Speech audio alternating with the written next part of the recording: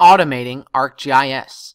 In this section, we'll learn about options for automation and reproducibility in ArcGIS.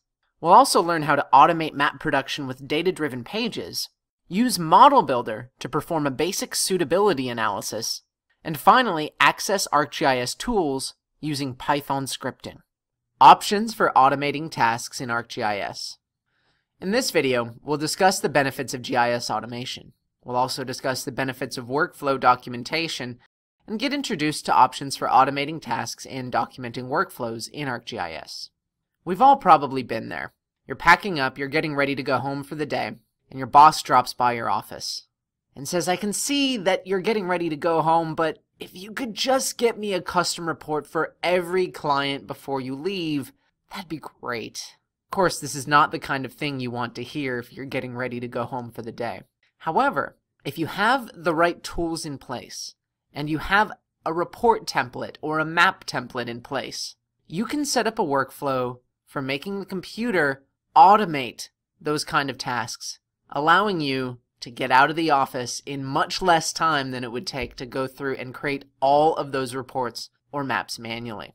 In your jobs, you'll often have to do the same thing over and over again. For example, making the same kind of map for different study areas, or churning out different reports that have the same format but for different clients.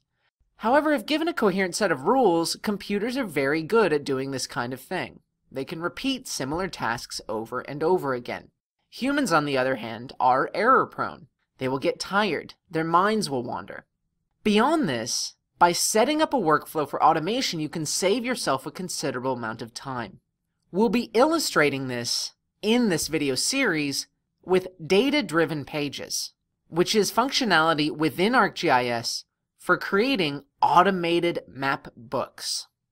Beyond this, you'll likely want to set up a reproducible workflow, a workflow that can be used again and again and modified as needed if you have to do similar tasks in your job.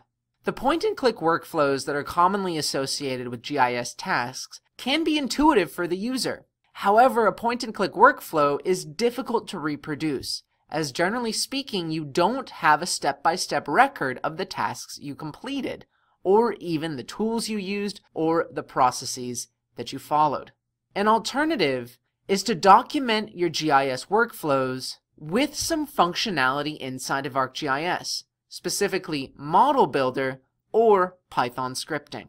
Model Builder is a visual programming language that ships with ArcGIS that allows for the creation of geoprocessing models. In this example, which we'll explore a similar example in a video that's coming up very soon, we see a potential land use site suitability analysis workflow in which we might find suitable areas for the location of transit-oriented development.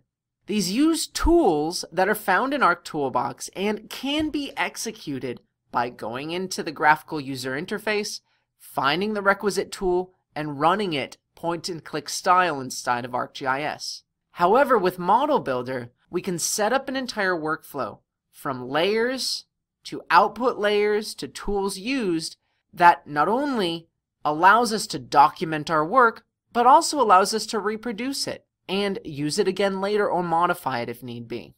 Another common option for reproducibility and automation in ArcGIS is Python scripting, and along with that, the site package for Python that ships with ArcGIS, ArcPy.